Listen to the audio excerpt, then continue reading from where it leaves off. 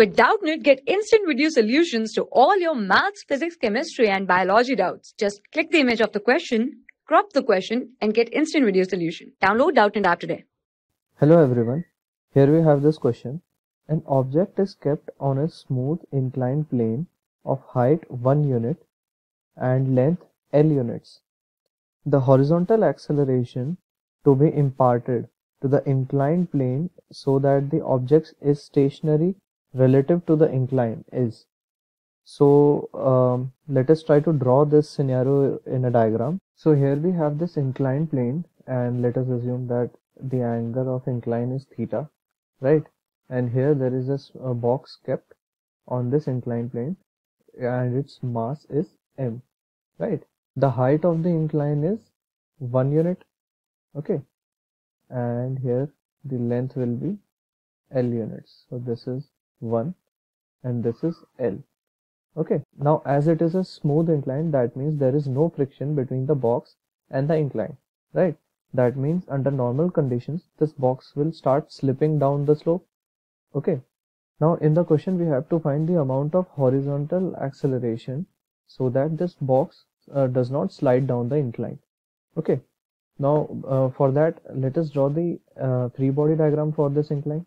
Here mg weight will be acting downwards, okay, and this will be the normal reaction perpendicular to the plane. Now to keep the box stationary relative to the incline, we accelerate this incline in this direction. Okay, so this incline will be accelerating in this direction. Therefore, with respect to the inclined surface, there will be a pseudo force on the box in this direction. Okay, and that force will be equal to MA, right? So let us try to resolve these force vectors with respect to the inclined surface. Okay, I have drawn these vectors again, and with respect to the axis of inclined surface, this will be angle theta, that is angle of incline.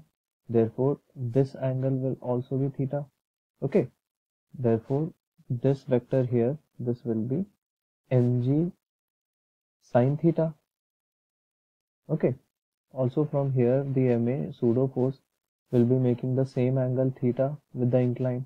Therefore, this resolution of MA will be equal to MA cos theta, right? So now for the box to remain stationary relative to the incline, I can equate these two forces.